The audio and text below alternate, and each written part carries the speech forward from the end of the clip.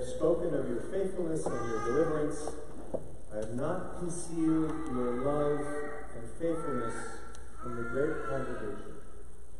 In the name of the one holy and living God.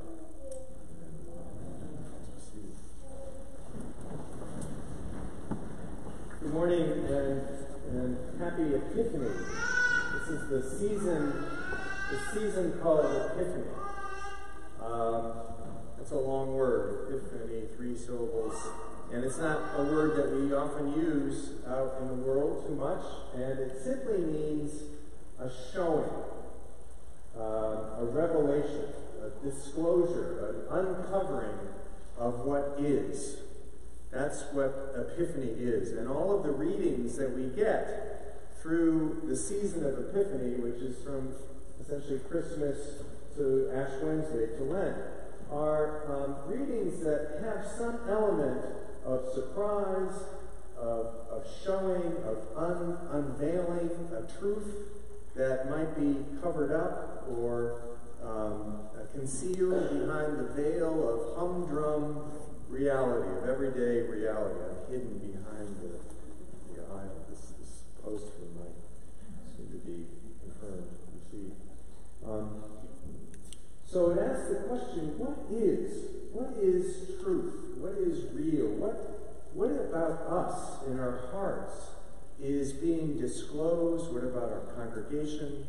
You know, we're living in this time of, I guess, a charitable way of describing our current times out in the world. It's a time of discernment, right? This election period, this primary period is, I would call it a time of discernment. It's also a time of great conflict, of division, of arguing, of some tension. You may feel burdened and afraid at this time, but it's also a time of disclosure, of revealing, of what we really hold to be our values and our hopes and our desires and our love within our collective hearts.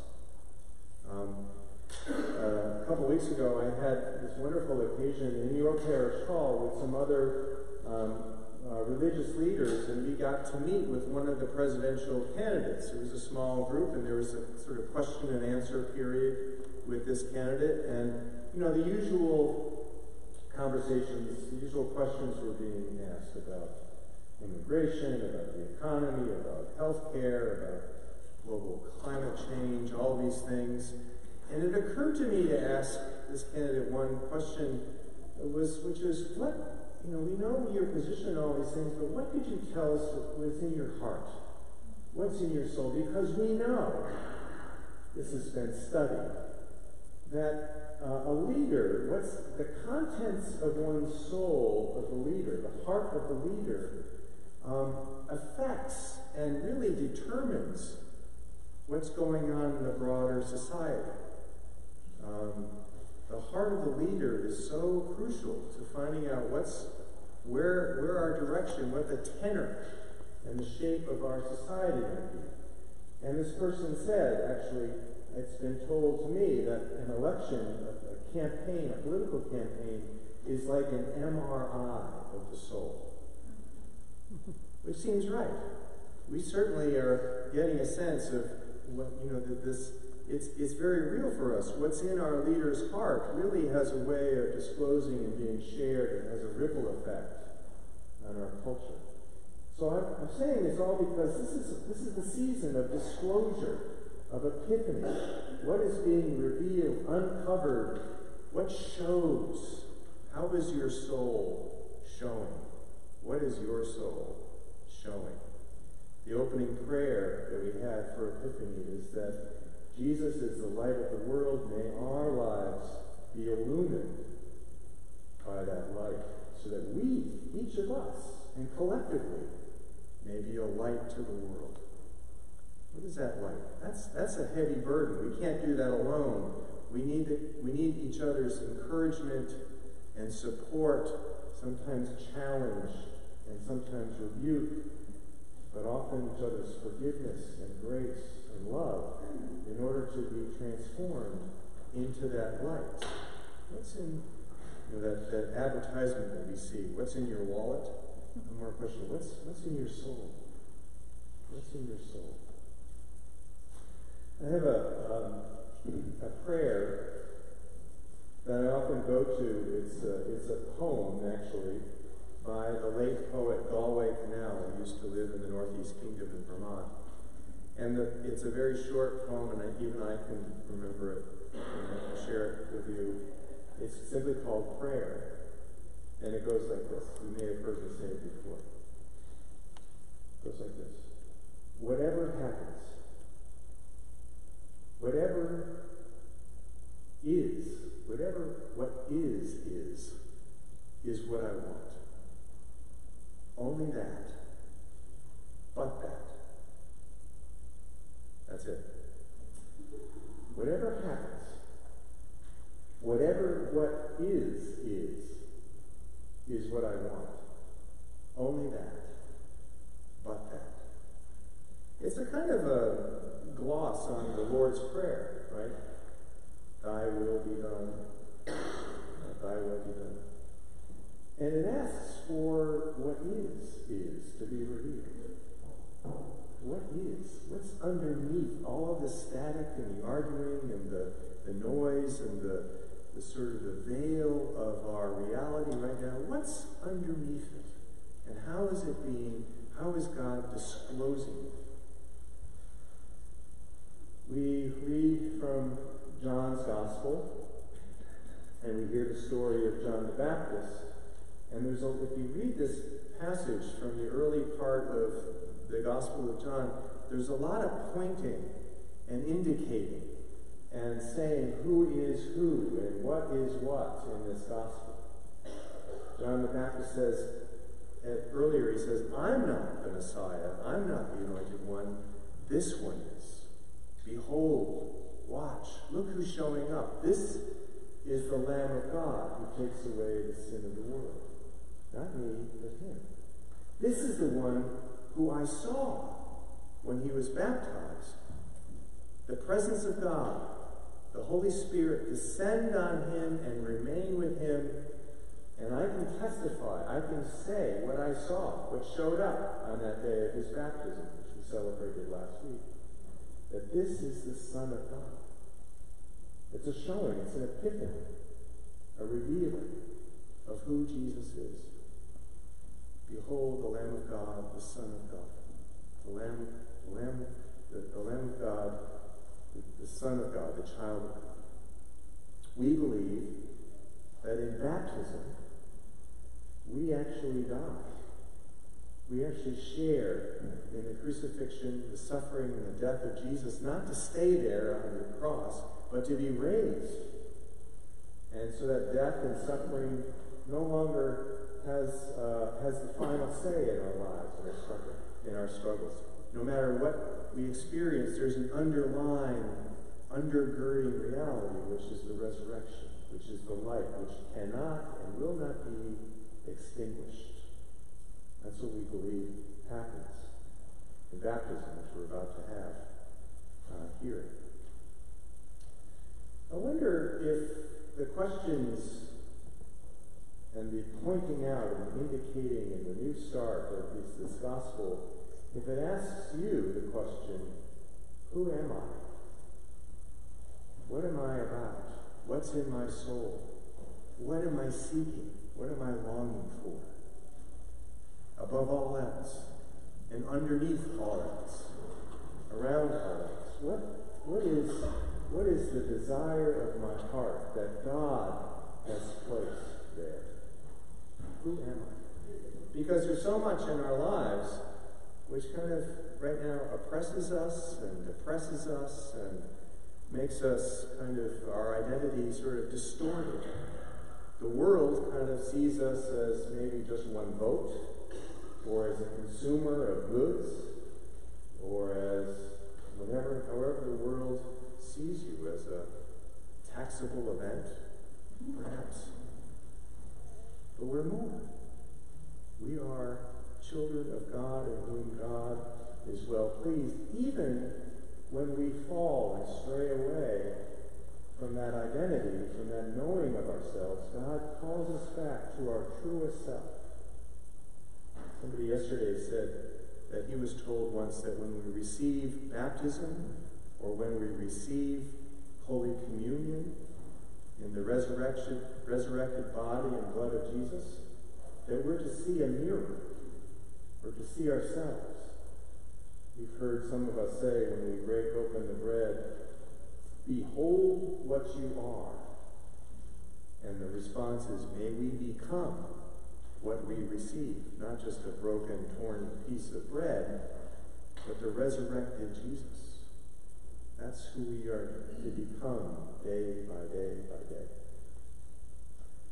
This question of identity is really interesting. Earlier this week, I was listening to the morning on NPR, listening to an interview at the end of the morning show, morning edition, I think it was. And there was this interview of a comedian who spent many years on Saturday Night Live, and her name was, thank you, Leslie. I haven't had breakfast yet, I'm certainly Leslie Jones, thank you. This is being revealed. You've heard the sermon 3 times, so things are revealed. Leslie Jones is a very dynamic African-American comedian who had some struggles growing up. She's very, very large. She was thinking, do I become a comedian or a basketball player? She can be very brash, apparently. And when she first started out in her art, she was literally booed off stage. And then as she developed more success in her career, she became, as is often the case in our broken, dark world, the target of horrendous and ugly comments on social media, on Facebook and Twitter. And it's just virulent attacks, racist attacks against her.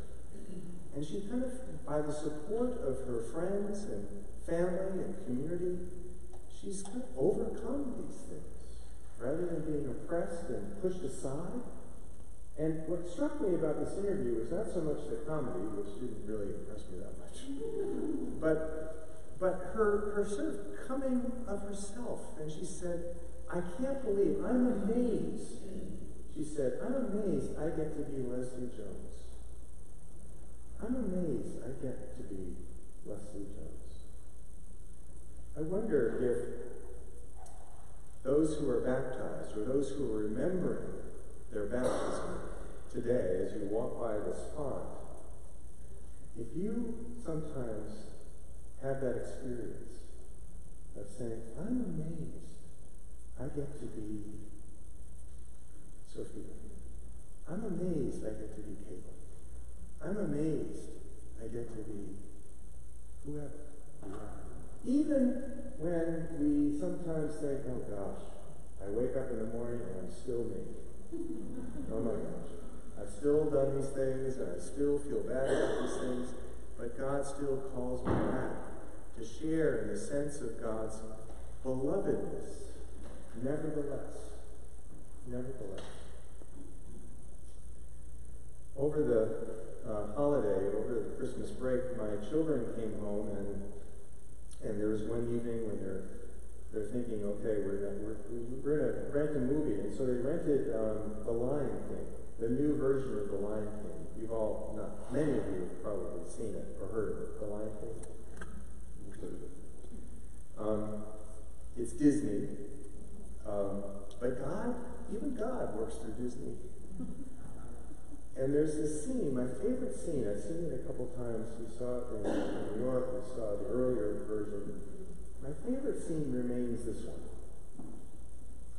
Simba is the character, is a lion, who's kind of like the prodigal son. He is first embraced by his family in the community of the wild kingdom called the Pride. It's interesting. And he is led to believe, after the death of his father, that he is responsible for the death of his father. And so, overcome by sin, by an awareness of guilt, by feeling like he's responsible for the fallen nature of the pride, everything, he runs off, he leaves, and escapes. And he enters this world of who cares, Hakuna Matata, right? You've heard that? Where it's not accountable to anyone except these funny friends, a meerkat and a warthog. I've been there. I've been among the meerkats and the warthogs when I felt that way. And over time, he realizes that he comes to himself, just like the prodigal son. And part of what the process is, there's this other figure who is kind of a priest figure. Who's kind of a spiritual go-between. Kind of a priest, bishop, he has a staff. And of course, he's a baboon. I've been there too. And the baboon, Rafiki, draws him at this is my favorite part, he draws him to this pool of water. This pool of water. Now, I think we, being Episcopalians, we're above all, we're many things. We're disciples of Jesus, but we're also metaphorical disciples of Jesus. We love metaphor. And so I think Disney and The Lion King is up to something. When the bishop and the priest figure, Rafiki, the baboon, with a staff, draws this wayward, errant figure to a pool of water. Get it? And he says, Simba, your father is waiting for you. And Simba says, what do you mean, my father? Don't talk about my father. My father's dead. He said, no, come with me. And he goes to a pool of water, and with his staff, he kind of troubles the water. And he looks, Simba looks, sees a reflection. At first it's just a reflection of himself. But then he sees a reflection of his father, Mufasa, the ancestor. It could be the communion of saints, but I might be reading into it too much. There it is. And he hears this voice. He hears this voice. In the early version of the Lion King, the voice said, Simba, you have become less than you are. You have become less than you are. And he says, remember who you are. You are my son. You are my child. You have always been my child, and you always will be. Where have we heard that before? And then with that, he goes and he returns to take his rightful place, to do the struggle he needs to struggle in the crowd. He gets to be Simba again. He gets to be Simba again. So I wonder if those who are about to be confirmed, received, baptized, I pray that they will always, no matter what, remember who they are, even when they forget. That by the community of faith, by the movement of the Holy Spirit stirring in their hearts, by our words and our love and support, we will help them, and we will help each other remember who we are. Remember who you are. And we get to say, I'm amazed I get to be that person, a child of God, forgiven, healed, renewed, and restored. May that be our